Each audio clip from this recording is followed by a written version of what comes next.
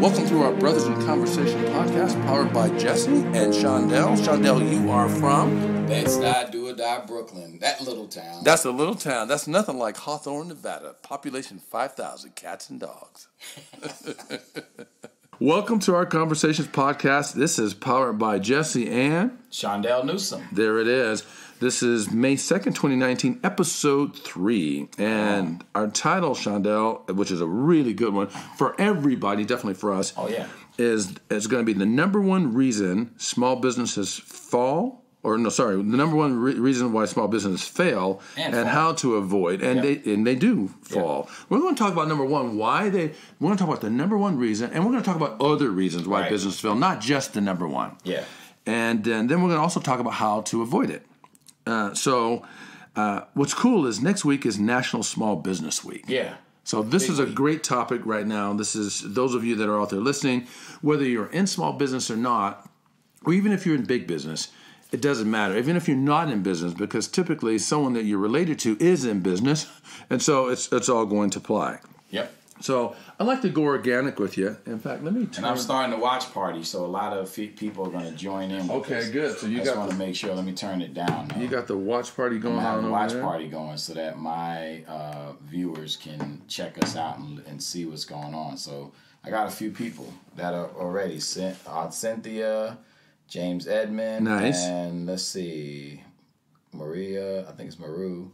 Gonzalez Garcia. Everybody's joined, so that's good. Well, you know, and every now and then let's tap in and see who else is there. If you want to say something with them or whatever, I highly encourage that. Absolutely. I think, Shondell, a good place for us to start is with a little bit of statistical stuff. Yeah, then we're going to go organic like we always do. On. We'll bounce back and forth. There you go. So this is, again, the number one reason businesses fail is a two 4-letter words. Okay. Cash flow.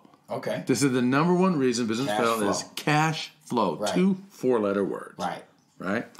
Then it says, according to Investopedia, the 4 most common reasons why small businesses fail are lack of sufficient capital, poor management, inadequate business planning, and overblowing their marketing budgets, cash flow problems. 42% of small businesses fail because there's no market need. So let's talk about what cash flow is, right? And what's interesting is when you ask an accountant, they think it's about how the cash is managed throughout the business and things like that. Me, as a person who has been in business for over a decade, I will tell you that one of the biggest challenges I see with small businesses is the fact that, one, they don't know how to attract customers. They don't know how to keep old customers or retain current customers. When you say track customers, what do you mean by they don't know how to track customers? Attract. Okay, good. Got it. They don't know how to attract new customers because they don't know who they want to attract. They haven't made a specific target and said, this is my... You know what? Yeah. Funny you should say that. Let me tell you about that issue. That's good that you bring that up, because check this out. Yeah. For many, many years, and I think a lot of people listening to this, and maybe not you or maybe you, may have found themselves in the same predicament. Yeah. I think a lot of times we try to be too much to too many in an effort to still be in business. I made a mistake myself for many years. Yeah. Do you know it is just this year that we have now chosen our avatar client, and we are going for a specific target range. Right. I think too many years I tried to be too much for too many, and I did that. What I felt it was like, because the more I could do, the more I could serve. Right. No, it's actually the opposite to your point. It is not. You know what? Because you're feeling like you're going to miss something. If I'm not available to everyone, you're going to miss something. Correct. What's important for people to understand is that, for example, when I worked at Station Casinos, and you and I both talk about our hospitality and gaming careers, right? The thing that I loved is we were focused on locals. We were focused on a market. Right. We were focused on a niche. Right. And I never forget that there was a casino host that came to work for me, and he wanted to bring all of his star heavy hitter like Charles because they were Barkley, big money, because they were big money. Right. And he was saying, well, just imagine one Charles Barkley will make up for thousands of local customers. I said, but the problem is that's a one hit. These thousands of customers are 3 times a week. totally different market, totally different attitude. The more you focus on your customer or your niche, right? We have got to establish our niche. Yes. And then you need to do what? You need to become in the top 5%. Yep. In terms of your acumen and your strategies and your style and your delivery and your service in that niche. Yes. Stop trying to be too much for everybody. Absolutely. Go back to your Charles Barkley example. In fact, I actually met him and I spent some time with him too. Is, Charles Barkley is a big, he's a big gambler, but for him to come to a local casino, it's going to take a lot for you to get him there. Where you already have if you want to compare him to 100 local customers, those folks are already there. Well, he may likely come there if your relationship with him is strong enough. You can get him to come. But that doesn't mean that's his place. Exactly. Charles Barkley really likely deserves at a Caesars Entertainment, at an MGM Resorts International, because it's a bigger profile and they got bigger platforms and there are more people like him in those places. And let's just go back to this. As human beings, in order to lower our stress levels, what we're functioning by is survival. Right. What is survival? Survival is eat to survive, avoid eating by the predator, get a job, build a business, whatever, and sex for procreation. The thing that lowers our stress more than anything else is that we are herd animals, flocks of geese, schools of fish, religious communities, ethnic communities. So when we are in our community, it lowers our stress. The dopamine, serotonin gets balanced out. So Charles Barkley is much better in his element at Caesars or MGM Resorts International than he is at Palace Station. Right. Nothing wrong with Palace Station. Exactly. There's nothing wrong with it. Right? But to your point, when you guys focused on locals, what you've built is an infrastructure that serves locals. You don't have all the high-profile restaurants there. Exactly. You don't have all the 5 or 6 big name shows in one place. Right? You're giving them what they want. Exactly. Right? You're focused so much on the niche that you are giving them exactly what they're asking for. Absolutely. You don't have to create it. And guess what? Over a period of time, it becomes habit. It does. You walk in and those folks are there because it has become habit. And that habit is what lowers their stress levels, raises their entertainment value. And quite frankly, Charles Barkley, even if you have a superb relationship with him and you can get him there, he's likely not going to stay there, keep coming, because it's like it doesn't really fit. It doesn't fit.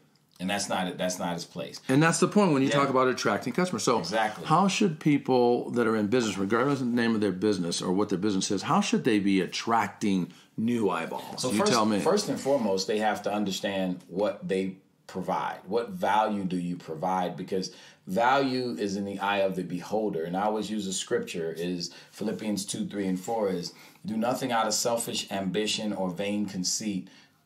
Put others above yourself. So that is how you attract the customer. Put others above yourself. Is that anything like how you leave them feeling? Oh, yeah. And treat others how they want to be treated, not how you want to be treated? Right. There's some parallels there. Okay. Yes, it parallels perfectly because what people want to do is, it goes back to what we always say, people want to feel good. They do. There's no...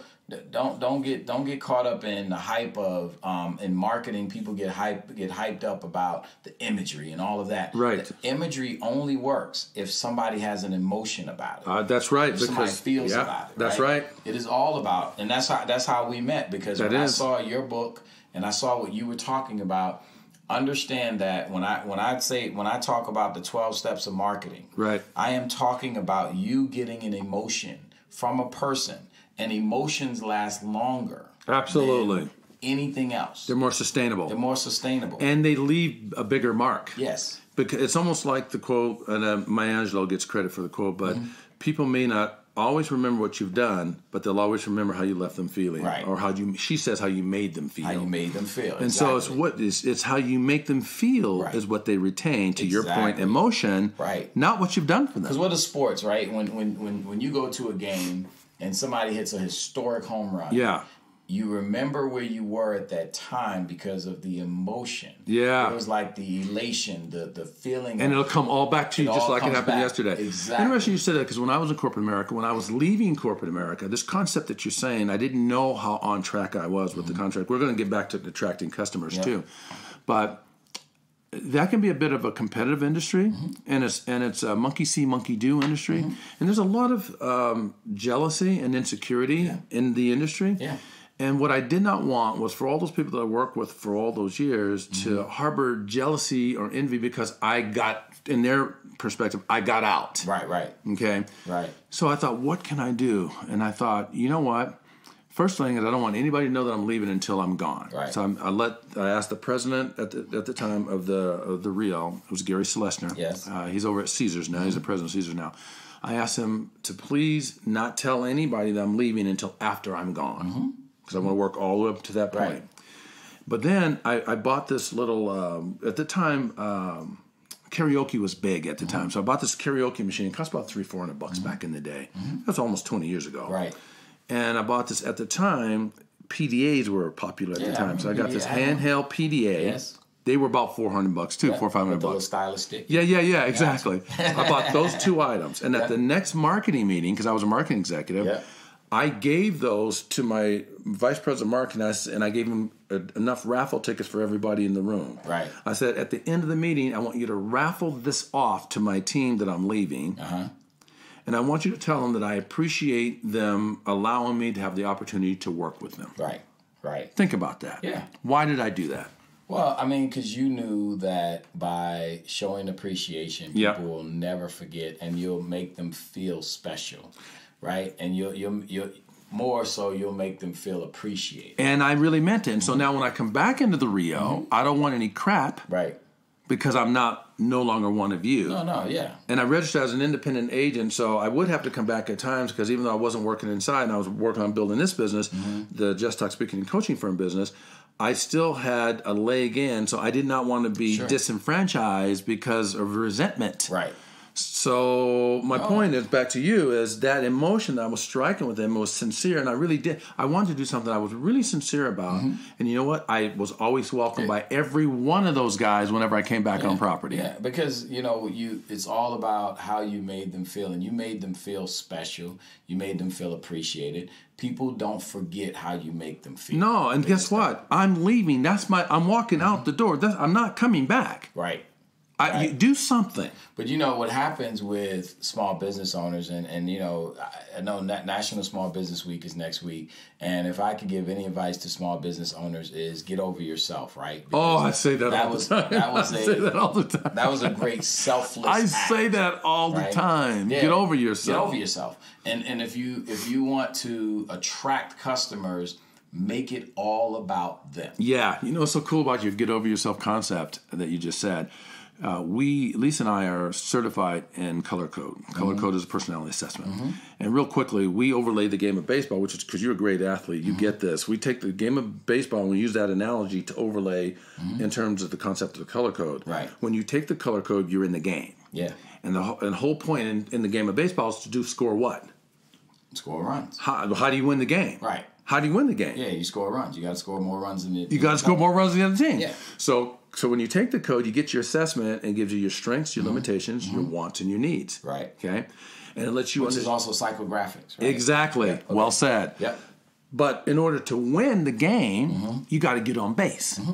So in color code, it says getting to first base. That's you getting yourself. You got to get who is Shondell? Right. What are your wants, your needs? What are your strengths, your limitations? What's holding you back in terms of your communication style and all that? That's getting to first base. To get to second base, you got to do something about those limitations to get rid of them, right? Yep. Raise those strengths. To get to third base, it's exactly what you said. Get over yourself. Get over yourself, right.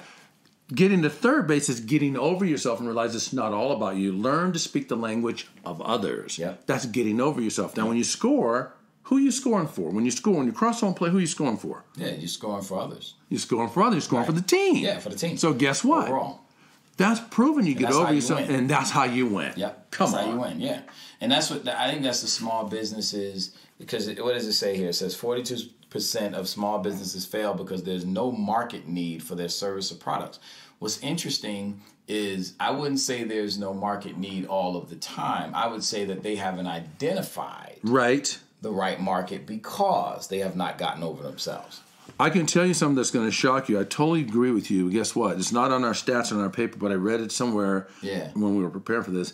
99.7% of businesses in the U.S. are small businesses. Mm-hmm. Did you know that? Yeah, I knew that. I didn't. That blew me away. 99.7. Yeah. So if they haven't gotten over themselves, they're destined for what? Failure. Thank you. Absolutely. No doubt about it. And because you have to understand that a small business was designed. Small businesses were designed to serve people. That's right. That's the basic premise. I'm so glad you said that. All businesses are designed. Lisa's got a note for us here. Let's see. Okay, thank you. You're too far away. You can't hear you. Come on in. I feel like we're screaming. Yeah. When you move, it goes in and out. Okay, Lisa says I got to get closer to the mic. You got to feel the mic, brother. Man, I was feeling it from back here too. Okay, so It's on.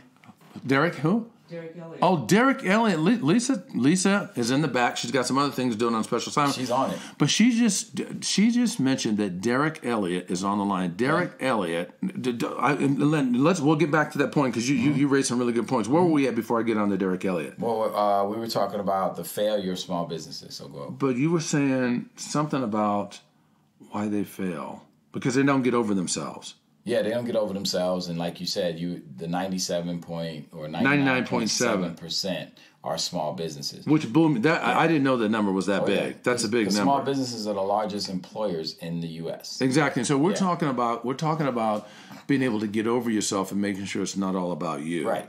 I don't want to lose that thought, but Derek Elliott, he actually, when I left corporate America, oddly enough, he was the first person that I showed.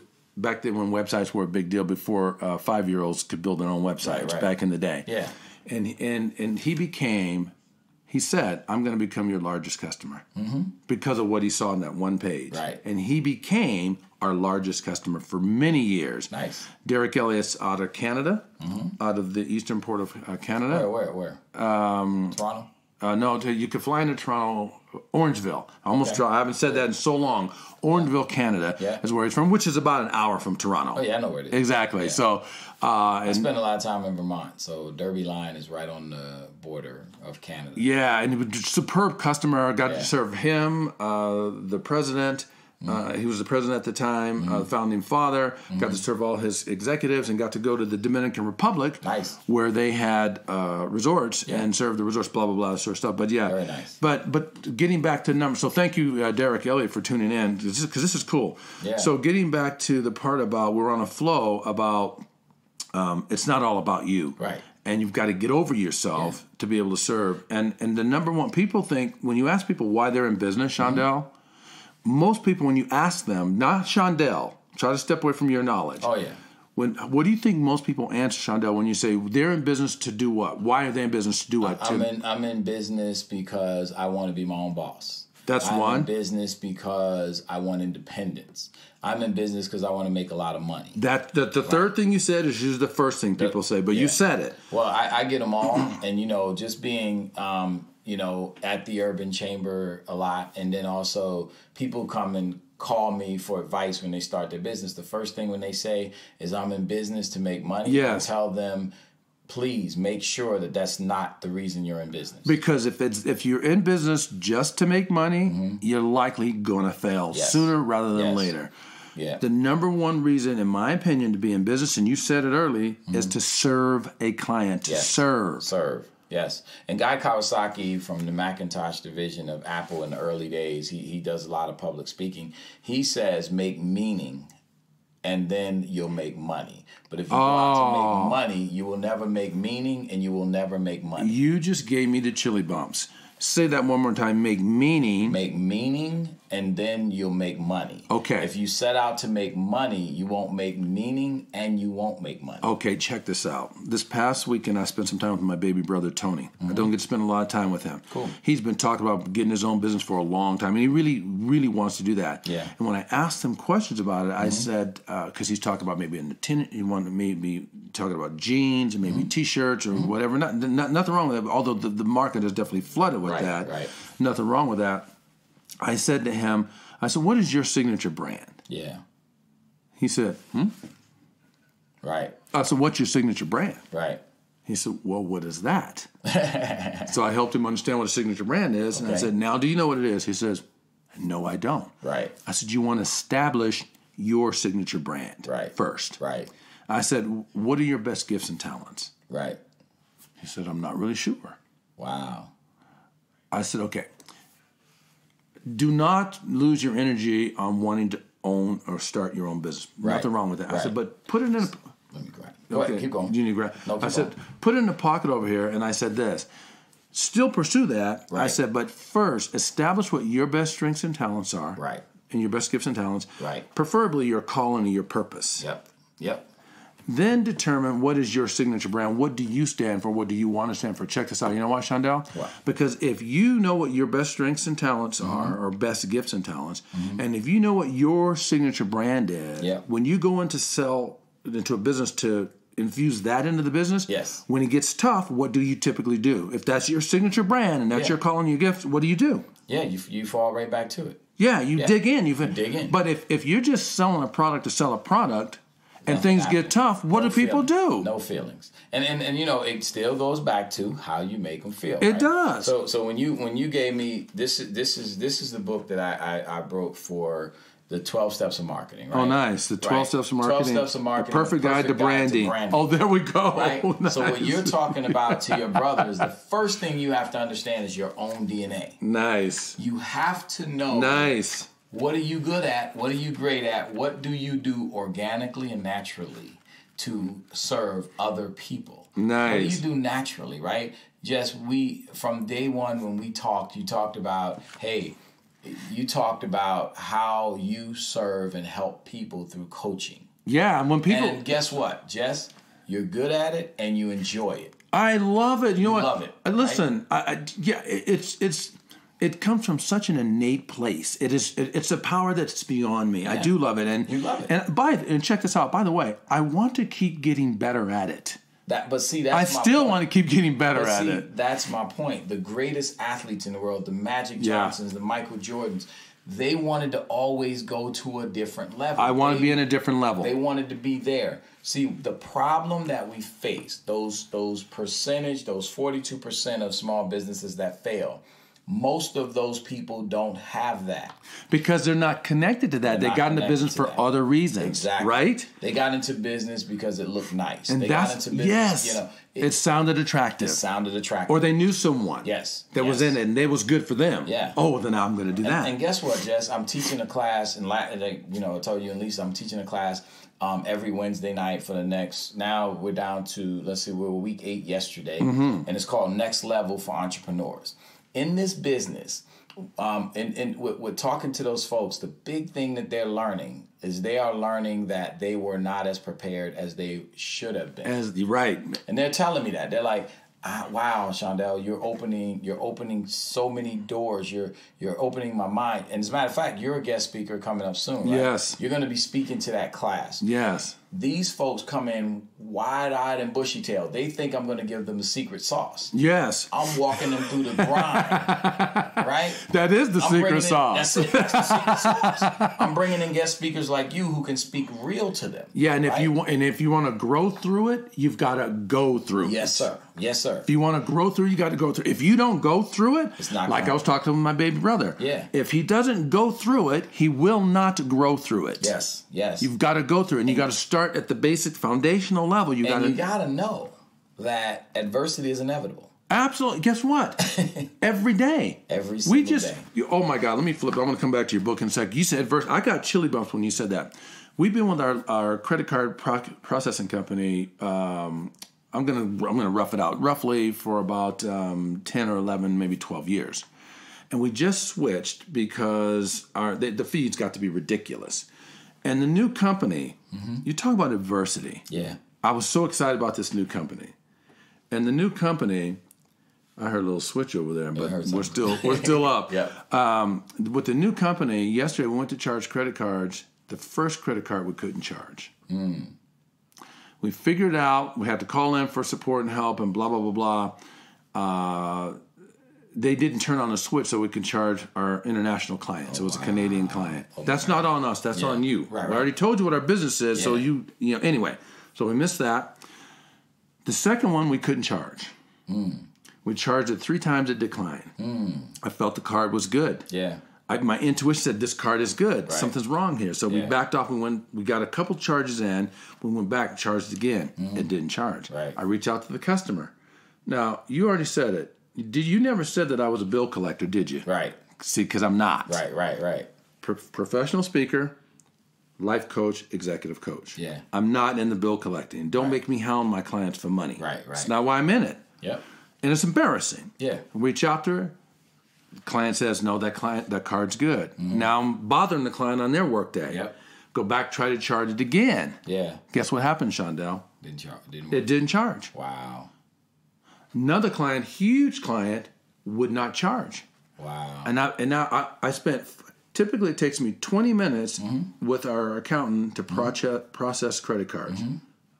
4.5 hours. Ooh, time. Didn't you say adversity? Yeah. Adversity is inevitable. Come on. Shondell. Yeah. So then I thought, well, let me go back. I didn't abandon our old system yet, thank God. Put the credit card in, charge, no problem. Put the second card in, charge, no problem. Yep. But now the adversity came wasn't when it didn't charge. That wasn't the adversity. Guess what the adversity was? You had to call your client, talk to them. That wasn't the adversity. That was challenging. Guess what the adversity was? What? The new company that we signed on to, they don't care that I couldn't charge the card. Oh, wow.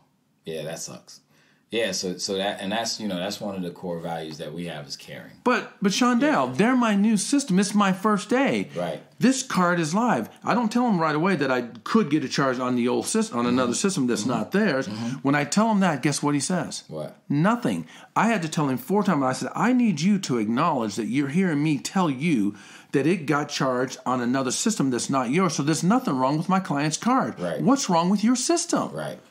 And they didn't care. He said, well, if you want, I could think about maybe escalating. If I want, right? How, dude? That's why we came to you, because we're frustrated with the old company. Right. That's an adversity thing that's live. I wanted to share that with you. What do you think about that in terms of adversity? Well, like you said, it comes down to. Everything comes back to experience, and it comes back to feeling. Because what most people don't realize when I talk about branding and when I talk about marketing, I'm talking about the whole process. Yes. I'm not just talking about how you communicate, how you show your logos and colors.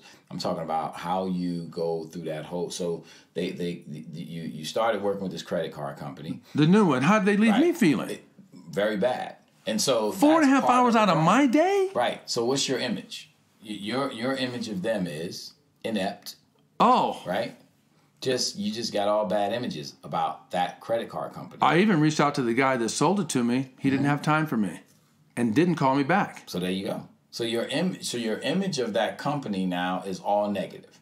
And that's what I tell people all the time. See, so going back to, again, why do small businesses fail? Because they can't attract or retain. Thank you.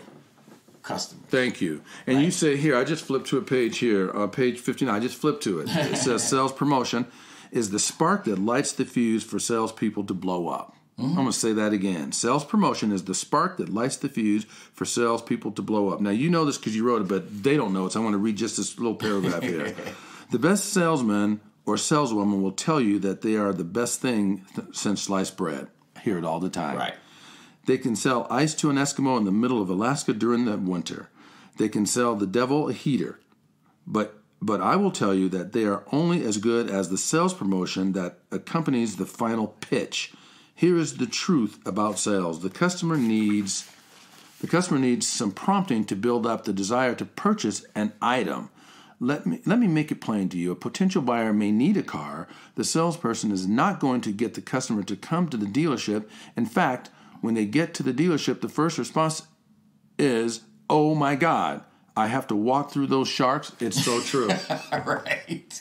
Yeah. Right. So break down that little paragraph where we talk about the sales promotion is the spark that lights the fuse for sales people to blow up. This is from Shondell's book, The 12 Steps of Marketing, A Perfect Guide to Branding. Yeah. So, I always tell salespeople that in order for them to be great at sales, they have to learn how to market.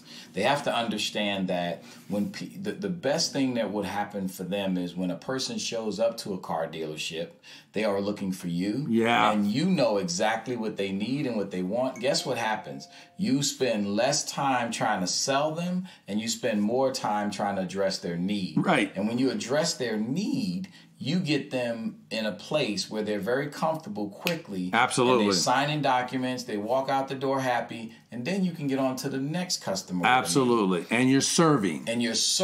Wow. What I see from most car dealers or people who are car salesmen, they spend too much time trying to convince people as opposed to addressing their needs. You're trying to convince them to buy purchase versus addressing their need, where one, when you address their need, they will say to their family and friends, this person looked out for me. Wow. When you sell them something, they're going to think you're a jerk because you're trying to give them something that they may not necessarily want or need. That's right. That's right. Well said. So that's why I try to get salespeople to understand how marketing and sales promotion plays a key role in their success. It's huge. Mm-hmm. It's huge. And that whole piece about, that emotional piece that you brought up earlier, that's the tie-in. But we have to, don't just reach them emotionally where it matters most to them. Exactly. If your product is not a good fit for someone, don't try to shove it down their throat. It's not going to last long, even if you get the sell. Right. Right. It's got to be a fit for both sides, and so funny you should say that. So there are a couple pieces that I want to read here, Shondell, about some of the folks, and these are not just small businesses; these are big businesses. But I want to shuffle this in because I found this very fascinating. But I think that small businesses have to have the behaviors of big businesses in order to be successful. Thank you. But they have to have the behaviors. Successful. That's well said. Yeah. Because if they don't, they're going to fail too. Plus, they also want the people that they're serving to feel like they're credible, that they're quality. Yes. But here's a business called Kodak. You ever hear of a business called Kodak? I'm just going to read here. I want you to respond from this. It's a short paragraph.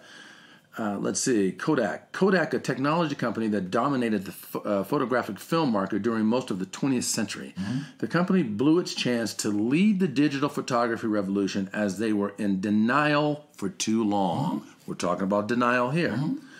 Steve Sasson, the Kodak engineer, actually invented the first digital camera back in 1975. Mm-hmm. Take a look at this. Mm-hmm. But it was filmless photography, so management's reaction was, that's cute, but don't tell anyone about it, says Sasson. The leaders of Kodak failed to see digital photography as a disruptive technology. Right. A former VP of Kodak, Don Strickland, says, we developed the world's first consumer digital camera, but we could not get approval to launch or sell it because of fear of the effects on the film market. Mm-hmm. The management was so focused on the film success that they missed the digital revolution after starting it. Kodak filed for bankruptcy in 2012. The Kodak failure surprised many. You know what happens? Can you imagine? Of course, because you're not paying attention to the market. You've got to pay attention to the market. Mm-hmm. I'm getting chills now. Yeah. So speaking of Kodak and what you just said, Shondell Ball, paying attention to the market, you're expert in this? Yes. And just because you're good at some things doesn't mean you're good at all things. Exactly.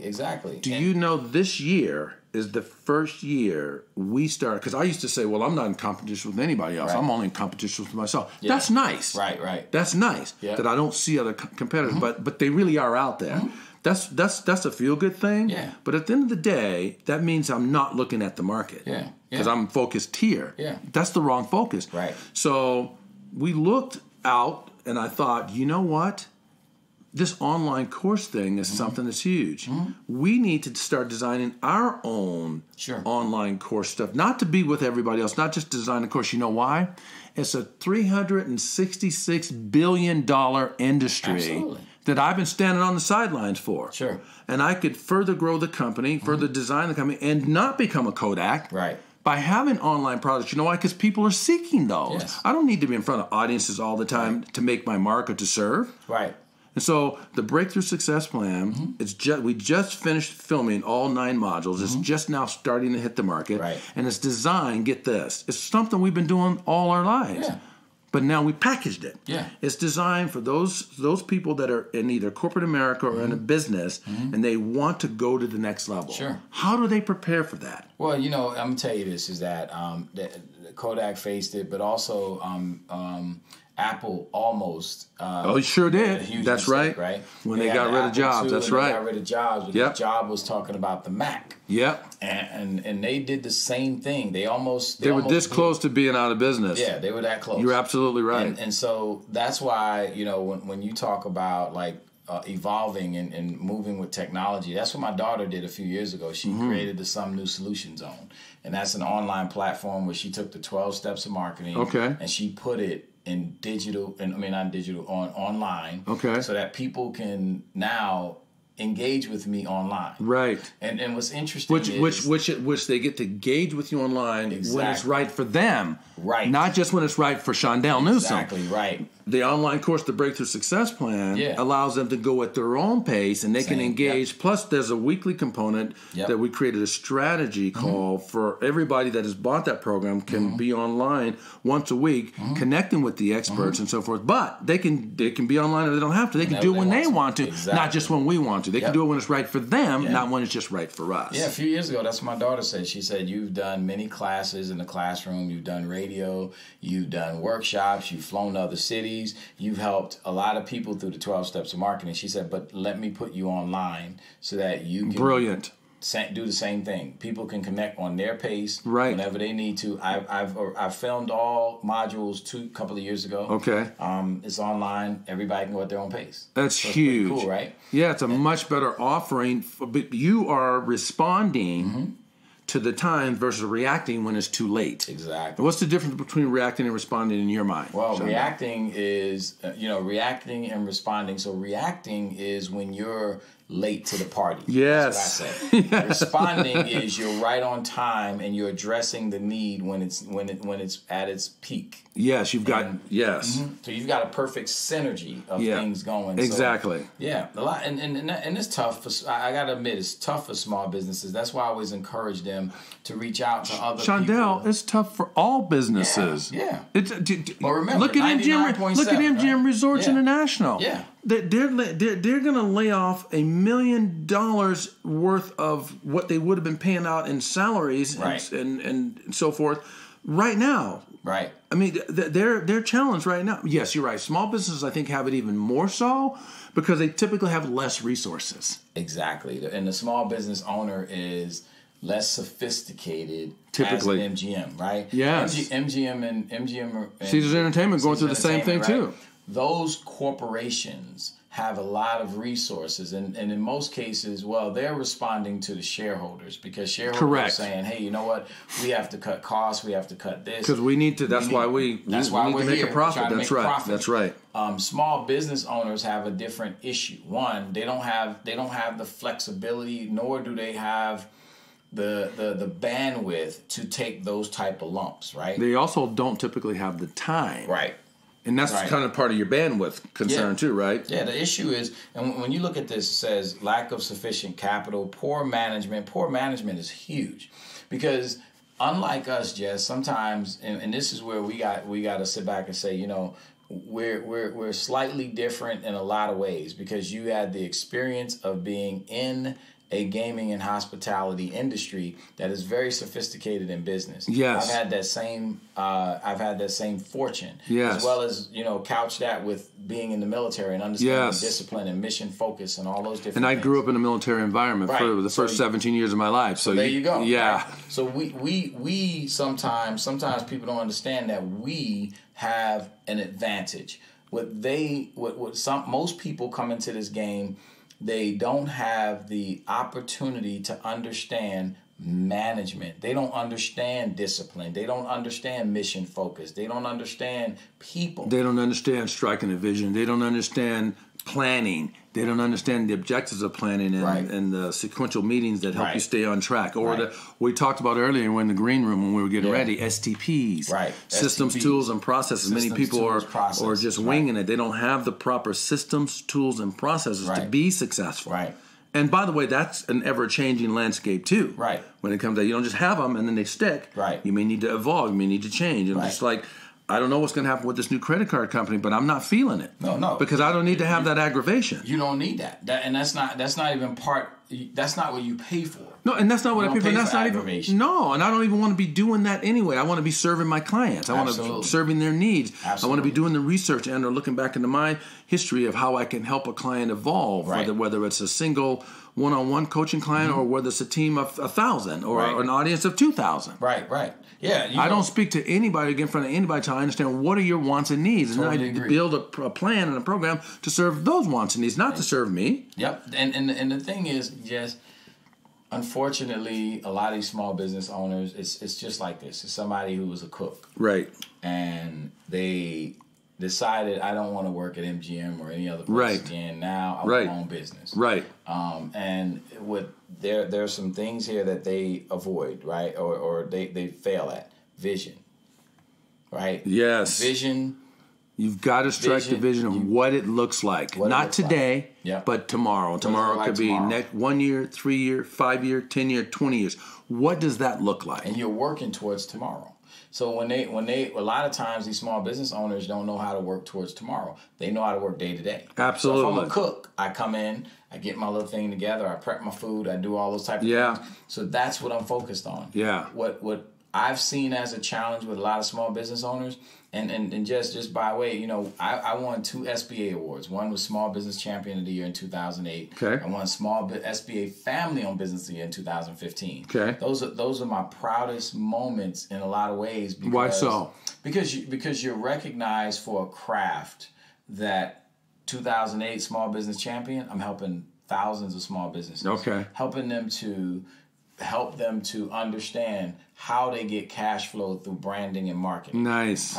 Understanding that. 2015, it was in partnership with my daughter, right? So now I'm sharing it with my little, what do you call it? Like, wow, you seen her when she was a little baby, and now she's bright and shining light. That's what she is. And wow, it's amazing. It's a great feeling. Small businesses have to understand that there are a lot of emotions that they can have that don't include money. And by the way, when you get those emotions, those are priceless. Right. No, that's true. Feelings are priceless. And the vision of the company has come to fruition. Right. No, that's huge. And this shows evolution. It shows evolution. Speaking of that, let's step back for a second. We're going to be all over the map here because I want to get this in, but this germane to what you're saying. So how long have you been in business? We've been in business now 13 years. That's pretty impressive when you look at some of the business stats. Yeah. Okay. Yeah. And how have you been able to be sustainable to be in business so long like that? So what I call how have you beat the odds? Real relationships. REAL. Nice. Real relationships. I like it. What it means is it goes beyond the basic relationship. Sure. It's marrying your customers and clients. And when I say be married, you make some vows, you make some convictions. You say, hey, you know what? We're in this war together. Nice. My clients don't look at us as vendors. They look at us as family members. I like that. It was part of the team. It's part of the team. Nice. If someone is looking at us as a vendor, we're actually firing them. You know what I like about that? There's a guy, I'm going to just say it, a new client of ours that speaks to exactly what you said. It's a huge accounting firm that we get to serve. Yeah. And one of the partners said something to me that just blew me away. It's exactly what you just said. He says, Jess, we don't see you as a vendor. Mm-hmm. We see you as, even though you're not inside the firm, we see you as one of the partners that helps us in your area of expertise where we don't have it and you do. We see you as one of the partners. Exactly. Seriously? He couldn't have said that if I wasn't serving his needs, if I wasn't meeting him right where he was at and then helping pull them along further where they need to be healthy in their company. The RTC always tells me, you know what, Shondell, we rise together, we fall together. It's true. Guess what? that is not a vendor mentality because they are not taking all the risk on their own. Right. My brand is synonymous with their brand, and we're coming at this together. Right. We have the same convictions. We have the same attitude. And the other thing, Jess, I've taught my team that it's not even about the RTC. Guess who it's about? Right. What's it about? Their customers. Yeah. The people who are riding the bus, going over the crosswalks, right, sitting at a stoplight. Right. Right? Right. Their experience matters to us. Having an experience and what that is and creating that. So that's what matters. So that's what you talk about when you talk about how to avoid failures in business. Number one is have that vision. Have that vision. And then hit us with number two. Well, you said it when you said real relationships. Real relationships, absolutely. So my real relationship with you is when I need you to convey a message or to help someone, because I can't do it all by myself. No. Right? They hear it differently, even if we say the same thing. Exactly. So when we first met, yep, I first got to the Urban Chamber, and I said, the Urban Chamber has to hear this message. Yeah. Right? Yeah. At that time, it seemed like it was about everything except how people felt, how the members feel. Yeah. Because it's about the members. It's huge. Not about board members. No. It's not about committee members. It's not about the president. That's right. It's about the members, how you make them feel. Yeah. That was the first time you and I had become friends. And that really helped a lot because you could feel that whole room was buzzing. Yeah. It was buzzing. Well, so the village and the connections, that's establishing, growing a proper village, building the right connections consistently is about real relationships. Yes, sir. So, and then the third thing is strategic planning. That's a lot of times people don't realize how important that is. Oh wow! We have a system. Yeah. And the system is okay. We got a 5-year plan. We have a 3-year plan. We back into our annual plan, and then we do things on 90-day plans. You and I are living. We never had this conversation. Lisa and I have a long-term vision. Yeah. And I'm not going to get into it because we don't have the time. But the vision is crystal clear. It's not just a statement. It's how we will be living and what that looks like, where we'll be living, and how we'll be serving and what that looks like. 20 years into the future, we've got that, a 10, a 5, a 3, a 1, and then we do a 12-week year or 90-day plan. Yeah. And then day by day, so the vision, you strike way out there, and you strike that strategic plan is based on backwards planning from the vision. Yes. Now we're living it forward, audibleizing like a quarterback at the line of scrimmage, calling a different play based on what we see the defense is doing out there. Exactly. Right? Right. Similar thing. Yeah. Because strategically, you have to make the vision plain. Right? Exactly. So we clear when you say plain. Very clear. Yeah, very clear to everyone, not just you. No, because if it's just me, it's just my vision. Right. When I sell it to all the people in the company, whether it's a company of 2 or 22 or 122, when people understand the vision, as you go to live out that vision, it's much easier for us to catch our inconsistencies and make correction without people getting their feelings hurt because it's not supporting the vision. Right. And I'll tell you, the best visionary that I always talk about is Walt Disney. Oh my gosh! I just read the book on Walt Disney. It's amazing. He almost did not make it. Right. The banks did not want to fund him. His brother Roy did not. Right. Was digging him and liked him, but this is not going to work. There would be no Disneyland if he didn't have that big vision and go beyond the obstacles that were, like you said, distractions. And you mentioned some other word. So you have a lot of people who never understand your vision. There's a song on the Empire first season. Okay. Right.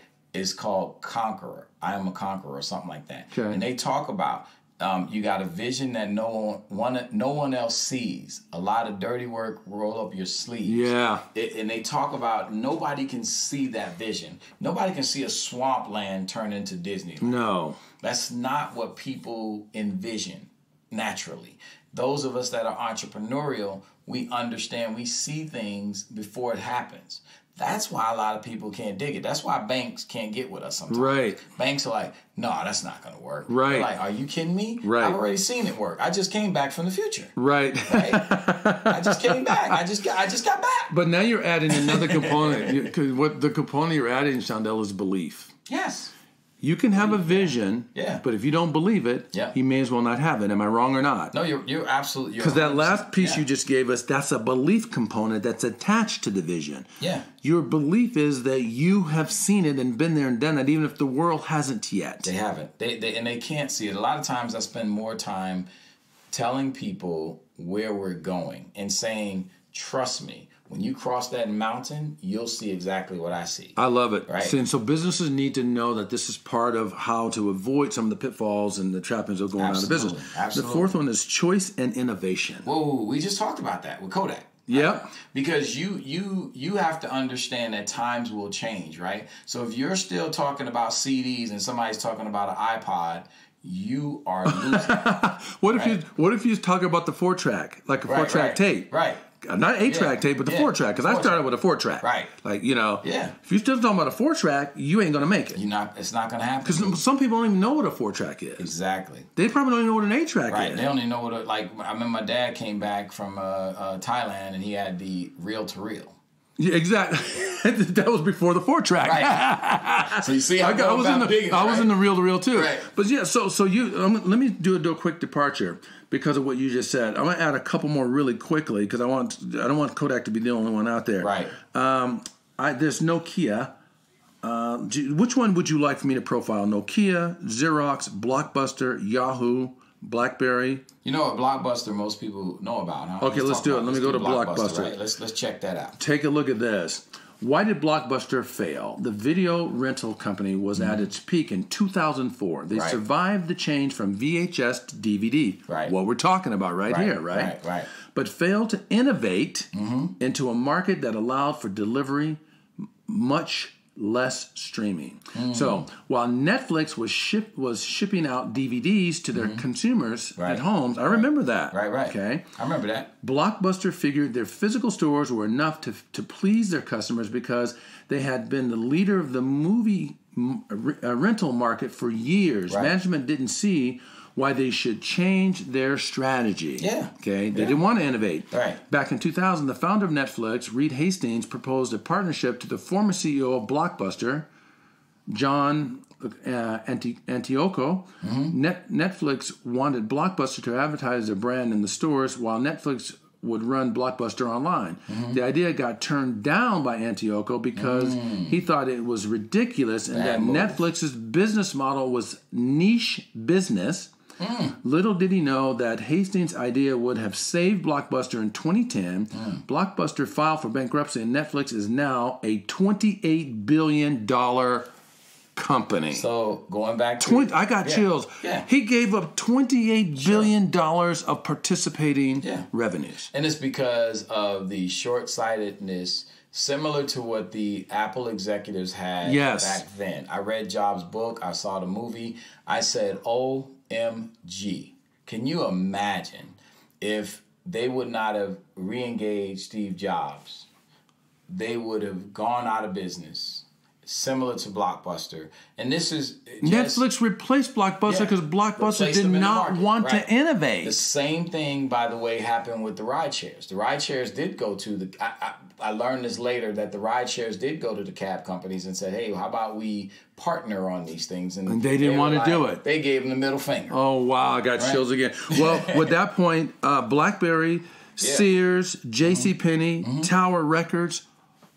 we have the stats on it. We don't have time to read them all, but all the same thing. So point number 4, choices and innovation. Right. You have got to look at your choices when you're in business. And you're not right all the time because you're the leader. And that's the importance of like the people in my office and really the importance of my daughter, right? Because understanding that I started in the print business in 1982 or in the graphic design or even marketing communication, totally different world from 82 to 2019. Right. And so I have a young lady in my office, Alexis, great young lady from UNLV. She's been teaching me so much about, the different phases of social media. Sure. And guess what, Jess? In the early 2000s, when I was on the American Marketing Association board, nationally we knew that our industry was changing. It was evolving. But other people didn't want to evolve with it. People wanted to stay. No, we're hanging on. Right. Buy a thread. Right. Guess what? Blockbuster ain't going nowhere. Right. We're the biggest, baddest on the planet. Right. Kodak, we ain't going nowhere. Right. People are saying now, let's take a Kodak. We are the film industry. We are the film People industry. were saying, hey, could you Xerox that for me? Exactly. They didn't say, could you copy that for me? Hey, could you go Xerox that for me? Right. People think that Xeroxing is copying. It's not. And that was the name of a company. They're not even around anymore. And let's go back to third base. Okay. Get over yourself. Get over yourself. Right? Let's go back to third base, dude. Get over yourself. The sooner, the better. Yes, sir. Okay. Yes, they sir. say that the best leaders get over failures faster. Yes. You will fail along the way quite often. Yes. So get over yourself. Yeah, get over yourself, right? Wow. Yeah. It reminds, you know, what's funny is who's that? Abbott and Costello. Yes. Third base. Yes. Who's on first? Who's on first? What's on third? I don't know. Yeah. That's so I'm good. showing my age now. No, but that's really good. Look it up, Abbott and Costello. Who's on first? If you don't know that, because that's a really good one. So choice and innovation is huge, and so we can go so long. And number 5, I guess, before we got time coming. Yeah. Number 5. Smart and hard work. Some people think that working hard is where it's at. It's not. I think you do have to have hard work, but I think you also have to work intelligent. You have to work smart as well. Work smarter, not harder. Yes. That is plastered on our wall everywhere because it goes back to systems, tools, processes. I'm telling you. Work smarter, not harder. We live in a microwave society now. Mm-hmm. Things are happening so fast. People want things so fast. How can we get at all that, Shondell, if we're not working smarter? We gotta work smarter. Jess, come on, really? The big thing that we have to understand as people, and we have to understand as small business owners. Listen, National Small Business Week, support your small businesses year round. You don't have to have a week to do that. Right. This is the week that we recognize small businesses. But I want to tell the audience, man, the best small business owners understand a few things. They do understand STP. Right. They do understand that you have to get over yourself. Yes. And they understand without a doubt you're there to serve. If you do not have a service mentality, you're likely not going to make it. Man. In fact, the last 18 years of Just Talk Speaking and Coaching Firm, the number one thing that's kept us in business, even through some very lean times. There were times when we were making a third of our capabilities. Yep. Through some challenging times, the things going on outside of us. The reason why we persevered, I had a professional in the accounting side to tell me I need to close my business and go get a job. He says, I don't know how you're doing this. Right. I refused to listen to him because my vision was strong. It's connected to my calling. I'm doing what I'm put on this earth to do. You're and amazing. I don't care what's happening out here in this world. That's not on me. I've got to find a way to survive all of that. Right. So it happened several times through that 18 years. But the 18 years, the number one thing is the how you leave them feeling concept. It's not about me. No, it's not. And it can't be, because that's not why we're here. Right. I live by a you-focused perspective. When I get on the stage to speak to an audience, whether it's 100 or 2,000, like we just did for Liberty Tax last year as a keynote speaker, it was 2,000 people in the audience, and I wanted those 2,000 people, and it was even simulcast throughout Canada and the United States, that same keynote. I wanted the people in that audience to feel like I'm talking to you. Yeah. I'm not talking to 2,000 people. Right. I'm talking to you. Yeah. And we're going to do this again, Jess, because we're going to talk about and I think we have our show coming in a couple weeks. Yes, that'll be on 16th? Yeah, that'll be on the 16th. Same time. Yes. Same time. Look, guys. Look, Jess and I are tackling a whole lot of different topics, a whole lot of different issues. If you want anything in the interim, you can always talk to us. Right? We have these conversations all of the time. We do. Organically. We do. And Jump On Brothers in a conversation that Lisa created for us on Facebook. Yeah. And you can make recommendations to topics that you want to hear. Quite likely, Shondell would love to pick up one of those that comes from you out there that's listening. Oh, yeah, definitely. Something you're interested in, something you heard about, something that you're the expert in. It doesn't matter. We can take it all. Yeah, we can have that dialogue. And we'll dialogue and see if we can get one of those on the platform. I like that. Shondell, where can people find you? People can find me in a couple of places. One is somenewsolutionsZone.com. sumnusolutionzone.com. Okay. That's SUMNU, solutionszone.com. That is the place where you can actually engage me on a different level, and you can get my 12 steps of marketing. You also can interact with me 24 hours a day. Okay. So you don't have to make phone calls. You don't have to text. You can go right into the Some New Solution Zone. Nice. Very good, very good. You can find us at justtalk.com, also Facebook and YouTube. And we definitely have loved this program. The number one reason why small businesses fail and how to avoid it. And then Shondell and I, we spun in some other areas because of other reasons. The number one reason isn't the only reason. So I'm glad that we spun off of some other reasons. We gave some great examples, some companies that you would never think they never thought they would lose their footing in the marketing, and they lost out on it. So we know that this podcast, Brothers in Conversation, is going to serve a lot of people. Please share it. Get on the Brothers in Conversation and give your comments. We're going to jump on there and answer some of the thoughts that have been shared while we're on the air. Yeah, we'll connect with you. We'll engage with you. Definitely. If you go on social media in between the shows, we'll definitely reach back to you. I promise you, Lisa will not let us miss that. She won't do it because that's how she rolls. That's right. That's how she rolls. That's right. So we'll close our show with just appreciation for those of you that have been watching and listening to this. This is incredible.